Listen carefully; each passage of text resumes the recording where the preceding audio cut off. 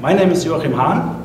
I'm here responsible for the engine development for company Kia, and today I'm proud to show you our new member of the so-called Gamma engine family, which is in particular our first turbocharged member of the Gamma engine. The turbocharger you can directly see here.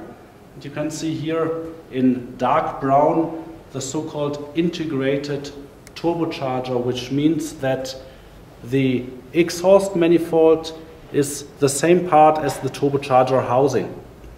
This gives us some freedom in designing the ducts to the turbocharger with a benefit in the flow and therefore also a benefit in the efficiency of the turbocharger itself. Yes, maybe efficiency is the most important word for this new engine. So we are able now with the same displacement, 1.6 liter, as the natural aspirated sister engine to produce much more power and much more torque.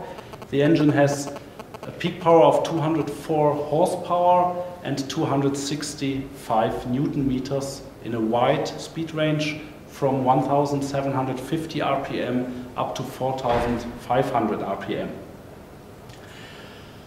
Yeah, additional things have to be adapted on the engine if you design a turbocharged engine, which here is in combination with the so-called direct injection technology. We have a high pressure pump over here, which is actuated by the camshaft, and this high pressure pump delivers the pressure for the fuel injectors, which directly spray into the combustion chamber. The benefit is that we have some inner cooling. We can increase the compression ratio in comparison to a port fuel injection, and that directly has a positive influence on the efficiency of the engine. So our first application of this Gamma 1.6 Turbo GDI is the all-new Cee'd GT, like we call it. For the first time in the C segment, we are now offering a car with more than 200 horsepower. And the idea, of course, of a car that is called GT is to give the customer some vehicle that delivers fun to drive, but that still fulfills his requirements in terms of fuel consumption. That is a very important point. In fact, as you have seen, this small engine is able to deliver more than 200 horsepower, which is now interesting for a sports car.